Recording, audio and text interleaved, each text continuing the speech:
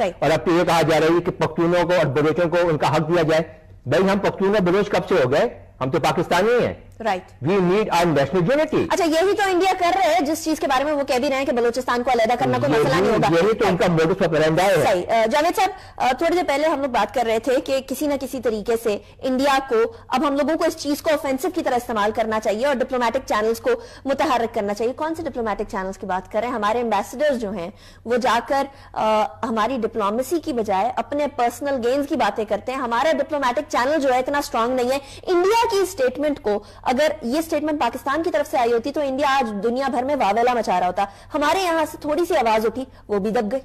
जी, मैं इसको समझता हूं कि जो हमारी पॉलिटिकल लीडरशिप है, अक्रॉस द स्पेक्ट्रम में बात कर रहा हूं, वो इंडिया सेंट्रिक उसकी पॉलिसी नहीं है, बल्कि इंडिया के साथ एक एम्पैथी मुझे नजर आती है और मुझे कहने में कोई बिल्कुल किसी किस्म का आर नहीं है। मैं 5-6 अपने रहनुमाओं को कोट कर सकता हूं।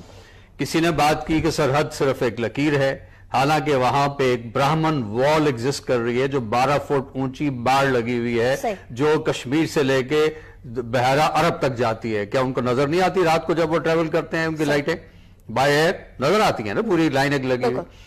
तो ये कहना, दूसरे साहब को बोलें कि जी हमारी बंदूकों को जंग लग जाए, तीसरे साहब बोलें कि हम एक ज्वाइंट पीसफुल एटॉमिक रिएक्टर बनाना चाहते हैं।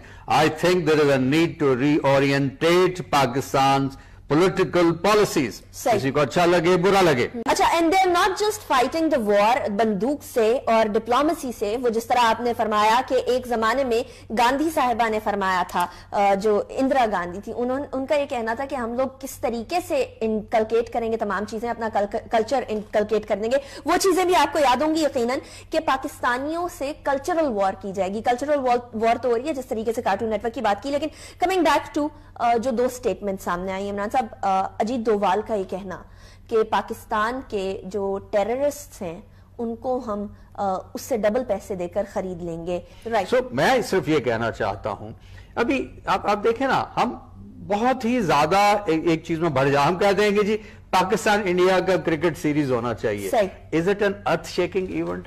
इसके बाद दुनिया में जन्नत में तब्दील हो जाएगी, दूध और शहद की नहरें बहनी शुरू हो जाएंगी, कुछ भी नहीं होगा। इंडिया क्या कहता है? यू प्ले है, इंडिया आके खेलो, ये उसको कहता है तेरी होम सीरीज है। और हमारे शहरियार साहब कहते हैं हाँ वहां खेलना भी मेरी होम सीरीज है।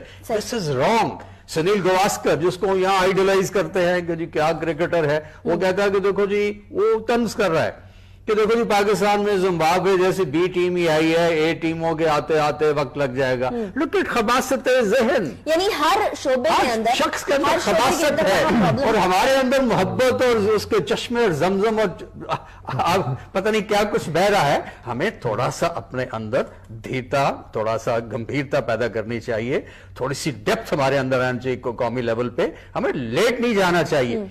इशू जो बात हमने की है कल्चरल इन्वेजन की, Indian film should be stopped. और खास तौर पे मैंने ऐसी फिल्में यहां केबल्स पे एयर होती देखी हैं जिसमें पाकिस्तान और हमारे अदारों को लिटरली नाम लेके गालियां दी गई हैं और हम उसको देखते हैं और ऐसे थीम्स उठाए गए हैं कि अगर हिंदू लड़का है तो लड़की पाकिस्तान की मुसलमान होनी चाहिए वगैरह वगैरह। ये सारे थीमेटिक हैं फिल्में, इनके प्रोपेगेंडा फिल्में हैं। और हमें ये याद रखना है कि जो मीडिया करता है या जो मीडिया दिखाता है at the end of the day psychologically वो अफेक्ट जरूर करता है। और हम लोगों ने कितने सालों के अंदर ये साइकोलॉजिकल चेंज देखी, पाकिस्तान की आवाम के अंदर साइकोलॉजिकल चेंज देखी। जहां हमारे दिल में कश्मीर का दर्द हुआ करता था, वो दर्द आहिस्ता आहिस्ता कम होता गया। इस चीज के ऊपर भी हम लोगों को सोचना है और साथ ही साथ हम इसके ऊपर भी बात करेंगे कि पाकिस्तान के खिलाफ इंडिया जितना मर्जी बोले, आलमी मीडिया, आलमी बरादरी चुप, लेकिन पाकिस्तान अगर इंडिया के हवाले से कुछ कह दे तो आलमी बरादरी फौरी तौर पर बरस पड़ती है। क्यों?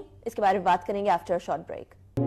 Welcome back after break. Break पे जाने से पहले हम बात कर रहे थे इंडियन कल्चरल इन्वेजन की, जो मीडिया उनका कर रहा है, जो मूवीज के थ्रू की जा रही है, जो उनके ड्रामाज या सोप्स हमारे यहाँ दिखाए जाते हैं, उसके थ्रू किस तरीके की इन्वेजन की जाती है, हमारे जहनों को किस तरीके से चेंज करने की कोशिश की जाती है। हमारे यहाँ के नौजवानों को ये बात बताने की कोशिश की जाती है कि सरहद तो सिर्फ एक लकीर है, اس کو آرام سے ختم کیا جا سکتا ہے. ہم وہ بھول جاتے ہیں کہ 1947 کے اندر کتنے زیادہ جانیں اس سرحد کے لیے, اس ایک لکیر کے لیے گئی تھی. ہم یہ بھی بھول جاتے ہیں کہ ہم لوگوں کا کلچر ان کا کلچر کتنا مختلف ہے. ہم یہ بھی بھول جاتے ہیں کہ ان کی اقدار ہماری اقدار کتنی مختلف ہیں, اور ہم یہ سمجھتے ہیں کہ انڈیا کے اندر سب ٹھیک ہے. پاکستان مشکلیں ہر ملک کو جھیلنی پڑتی ہیں اور اسی طریقے سے آگے بڑھنا پڑتا ہے. جاوید صاحب, ہم لوگ اکثر اوقات یہ تمام چیزیں بھول جایا کرتے ہیں. ہم ساری ان کی اچھی چیزیں اٹھا کر دیکھتے ہیں, اپنی ساری بری چیزیں اٹھا کر دیکھتے ہیں, لیکن اکثر اوقات باہر سے آئے ہوئے لوگ, دوسرے ممالک سے آئے ہوئے لوگ ہمیں بتاتے ہیں کہ